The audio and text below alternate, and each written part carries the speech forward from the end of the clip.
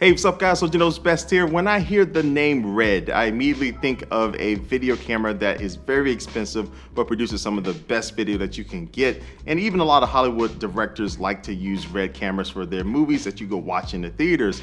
But now they're going to be releasing a smartphone called the Hydrogen One.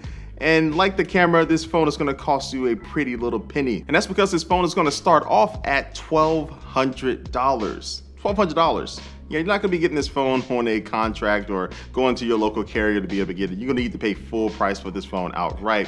And that's just the first version of it. The second version, which is going to be titanium, is gonna cost $1,600. So $1,200 for aluminum, $1,600 for titanium. Who's counting anyway? But what is the Hydrogen One? Well, right on their website, this is the description that they give for this phone. This is a standalone, full-feature, unlocked, multi-band smartphone operating on Android OS that just happens to add a few additional features that shatter the mode of conventional thinking.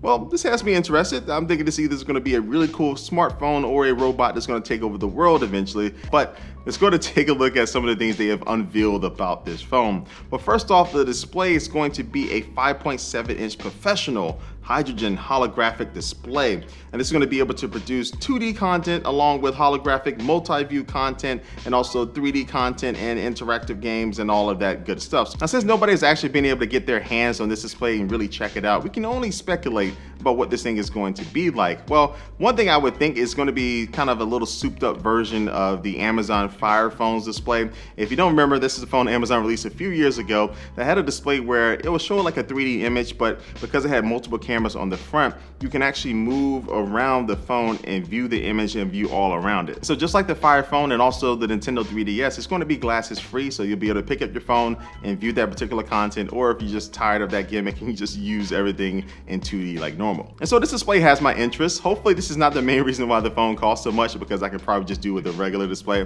But if they do add some new things under the hood for this particular display and make it unique and different, and it really enhances my cell phone viewing experience of viewing content on it, then I'm keeping my hopes up for it. So we'll see how that turns out. Now, along with the good display, it's also good to have really solid audio. And they're going to be having multi-dimensional audio, and they said it should be similar to 5.1 that you can get with the headphones. So I'm assuming this phone will have multiple speakers. And the reason why I'm saying I'm assuming, because they only released one picture of this phone, and from this picture we can see a couple things. We can see that it does have a headphone jack, and also it's going to be using USB Type-C, and also on the sides it looks like it has different grooves that your fingers will be able to get into, and so you'll be able to have a very solid grip on this phone. And that's especially important since it costs so much. If you drop it, I don't want to see that repair bill. But so far we really can't see too much else about this phone. Now, below the logo on the back of the phone, you're going to notice something that looks very similar to the latest phones coming from Motorola, and it's a little area that allows for modular attachments to be placed. So just like the new Moto Z2 Play, and this allows you to add something like maybe a portable speaker or an external battery pack magnetically to the back of the phone, and now you can expand its possibilities. And so Red said you may be able to get some better camera opportunities and other things like that. So that's something that has my interest. And this phone is really a component in the hydrogen system, is what they call it. So this phone will be able to be used as an external monitor for other Red cameras. And I think with all the different accessories going to be released for it, it's really trying to be a part of something bigger. And this may just be like the main brainchild of what Red is going to be trying to do for the future. And so those are the major things that Red hit on, but they didn't say anything about the processor, the RAM, the storage. Even though we do know we'll have a micro SD card slot, we still don't know a lot of details about this phone, especially what about that camera though? What about the camera?